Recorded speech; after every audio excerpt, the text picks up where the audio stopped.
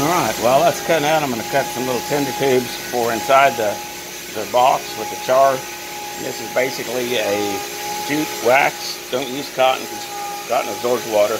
I'll braid that up, 3 strands, braid them up. They'll slide through here. I'm going to flare the ends of that, and then that'll slide through there, and then of course I'll dip that in wax and then put it inside this, and that will give me a jute stick and tinder tube is what they call it. And I'm going to use just a Harbor Freight tube bender, light duty. Just use some 1/4-inch, ice maker line, and roller. It goes a long way. Boys love this, and you get that thing still going. Put that tinder tube down in there and blow into that, and you'll get a fire going. So let me get them flared out. Alright, of course, the way this thing works is you put your tinder tube in there flush with the top of your deal that's in the slot that it's designed for, which in this case is 1/4-inch. And you put your little flaring tool in there, and it turns clockwise just a hair, and then that locks the 2 fingers in, and then you can crank it down and flare it up. Let me get that done. Alright, got 2 or 3 terms, just puts a little bit of a flare on it. All that does just makes it to where, you insert the thing in there, it slides in and out. They don't have to do much of one. Alright, that's what she looks like when she's flared up. You put that on there, this end right here. Slide it up in there, and away we go. Alright, and there it is. All we gotta do is braid up a piece that fits in there, and we'll have a tinder tube when we get her done. Alright, just took 3 strands of jute, braided them up like you would your little sister's hair, or and so nowadays probably your little brother's hair, I don't know. Anyway, 3 strands of each, just bring the outside over the inside, the outside over the inside, and then pretty soon it's all braided together. Main thing is that it's all uniform going across there. And then of course I just tie a figure 8 on the loop at the top of it, and that'll keep it ready to go. And then at the end of it you just tie 1 overhand knot at the very end of it. You don't want it very big so that it'll slide through, and that just keeps it from unraveling whenever you get it waxed up. So there you go, and there's our goods. I've got some boys that are going to be getting this lined out with, so probably the next couple weeks. So I'll bring that to them and they'll get that. I got like a kid of 5, so I do a pretty good group at one time. Alright, you take those braided little guys and you put them in a hot plate outside, not near a burglar alarm or a fire alarm, because it might set that off, speaking from past experience. Anyway, put it in double boiler with this pot that's a little bit bigger. It's got some water on it.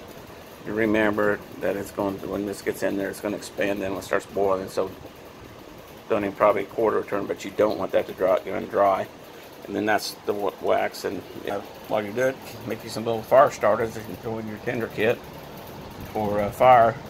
Wax is a messy thing. It will get all over the place and get all over everything you got. So do not do that in the house. Do it someplace that you don't have to worry about it. And then this is our tinder tubes. All this is a whipped piece of copper pipe that's been string whipped, just like you would whip the end of a rope. Then you dip it in plastic. That basically gives you a hot pad. So when that thing gets hot and you're sticking it on there and it burns up, this will isolate your fingers from getting burnt. So, but I generally will let it run. I'll run it up there once or twice, and then that'll last a long time. I mean, there's a 1,000 lights in that as a candle, and what we were doing was just fluffing the end of it. I told the boys fluff, fluff, fluff, and then when you use the metal. All right, now this is our AJTC group, and we have been teaching them very important things at this training. And the key word here is, what is it, guys? Fluffy. Fluffy. Okay, so they have made these metal matches. We're going to count down from 10 to 1, and we're going to see if they can all get their fire going with 1 strike. All right? Countdown starts now. 10, 9, 8, 7, 6, 5, 4, 3, 2, 1. Ignition. Get it going, guys. We got 1 fire over here. The guy with the 3, he come up with fire. Okay, we got 2 fire ignitions, or 3 fire. Hang them all up, hang them all to the right. Point up at the light of Jesus, all the way as top, as high up as you can get them. Come on, stick them up in the air like you're volunteering here. We're teaching on volunteering. All right. What do you guys have to say about this? Fluffy. Fluffy. All right. You did real good. Match. Of course, this will be flint steel, but fluff it up a little bit and then stick it down in your tin with your char and blow it, and it'll vaporize that wax, turn it into flame. So there's that. And that project's coming along just fine. So be careful with wax. Do not leave it unattended.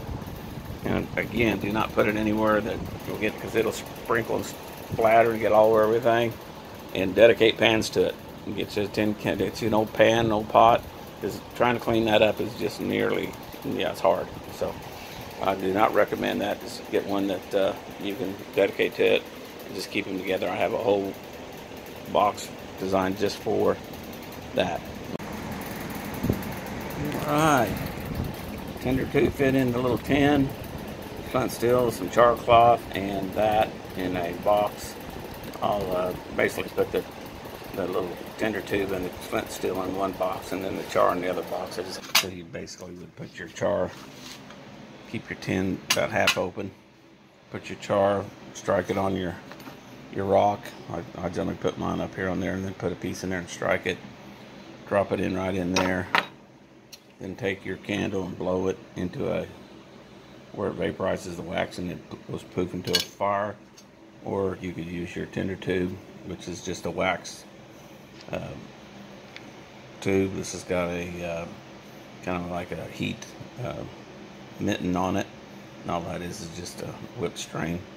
And anyway, that goes in there, and you can pull and snuff the fire out by pulling the string and pulling the cord down through there, and just get your fire down on the end of it. Of course, you know, with two hands, it's a lot easier to get things done.